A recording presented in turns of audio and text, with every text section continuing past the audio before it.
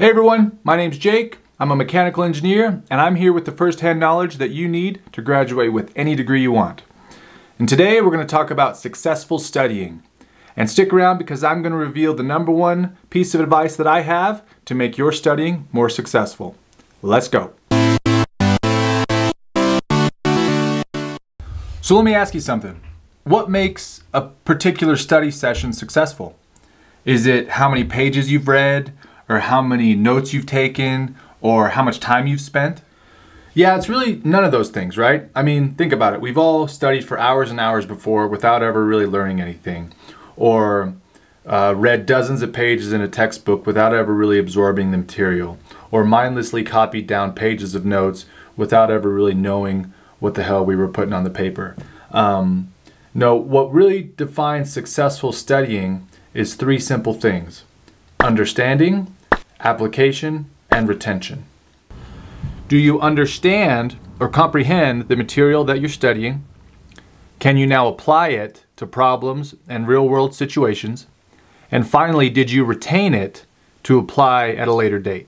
So in this video, I'm going to focus on step 1, understanding. This is a really big topic, so stay tuned. Subscribe to the channel to not miss any future videos, because I'm going to make several videos on understanding, application, and retention. So stay tuned for those. So understanding is where it all begins, right? It's where the roots of your knowledge begin to take hold. Never skip over this step. I think a lot of students think that it's okay to just memorize how problems are solved without ever really understanding or comprehending the underlying material and theory. This will bite you in the ass eventually. Trust me, I speak from experience here. So what does it mean to have understanding of a given topic? Well, when it comes to engineering, a good way to kind of know if you understand something or to kind of test yourself is, are you able to teach the core theory and principles to a classmate and describe them successfully? Or do you understand what the core equations are modeling? Can you describe that to someone? And can you define what each variable represents in those equations? These are the kind of things that you can kind of test yourself with to make sure you understand a topic. You know, having understanding of a given topic or material is really where your power and value as an engineer is created. Wow! So where's the best place to start when you're trying to understand a given topic?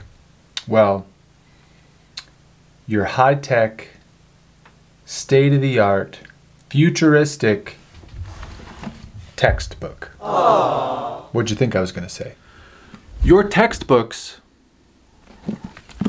are the source material, okay? Your labs, lectures, and homework all exist to help you understand what's in here. In most cases, your entire course is designed around what's in the textbook, okay? So with that, I want you to be honest with yourself. Do you thoroughly read through your textbooks?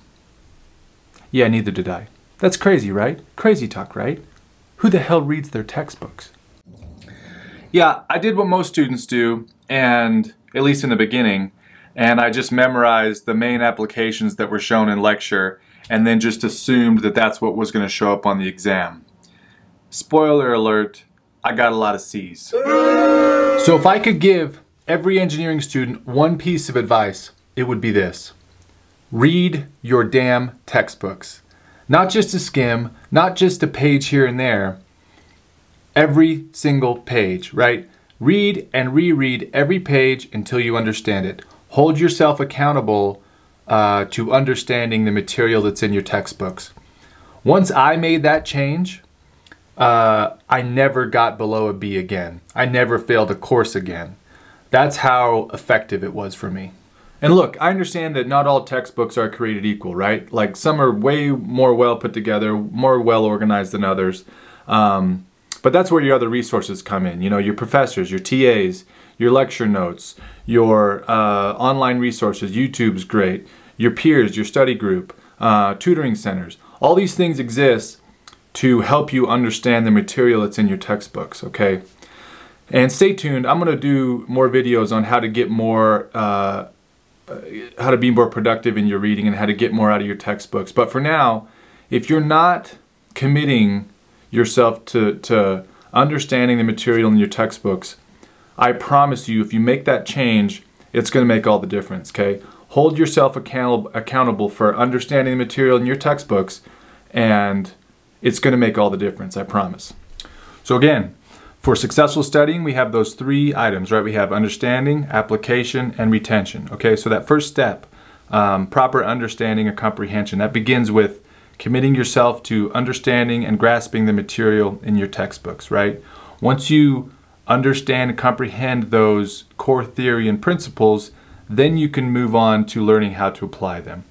I promise that if you commit yourself to beginning your studying that way, to beginning it with proper understanding and comprehension, not only will your grades improve, but you'll become a much more valuable engineer in the end.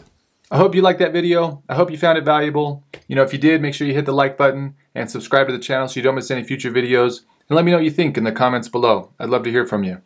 And if you want to know more about kind of how to become a more effective studier and more about what I went through to be successful, check out my book. I'll put a link for that in the description. But until next time, thanks for watching and keep up the good work.